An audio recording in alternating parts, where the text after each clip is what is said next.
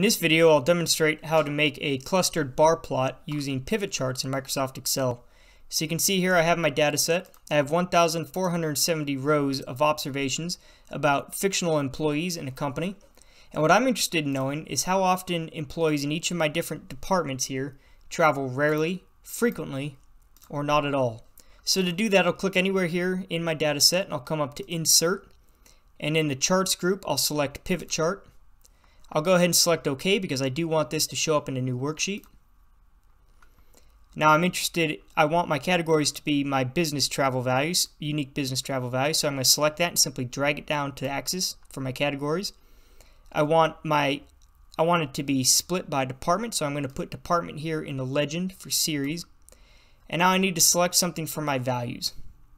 Alright, so I'll just select something totally unrelated to what we're interested in, daily rate. I'll drop that in here. And now you can see I only have 1,470 employees, but I have values here north of 500,000. And the reason is that because daily rate is a numeric value, Microsoft has defaulted to just taking the sum of those values. So what I'm going to do is I'm going to click the little down arrow here. I'm going to go to Value Field Settings, select Count instead of Sum, OK. And now you can see that my values are correct. They checksum to 1,470, which is what I would expect. And now I can expand this a little bit. If I want to get rid of these buttons here, I can just right click, select Hide All Field Buttons on Chart, and now I have a usable chart.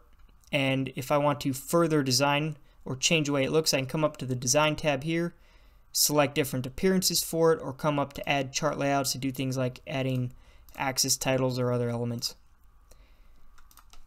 That's all there is to it. If you like what you see, feel free to click the subscribe button at the bottom of this video, and until next time, happy learning.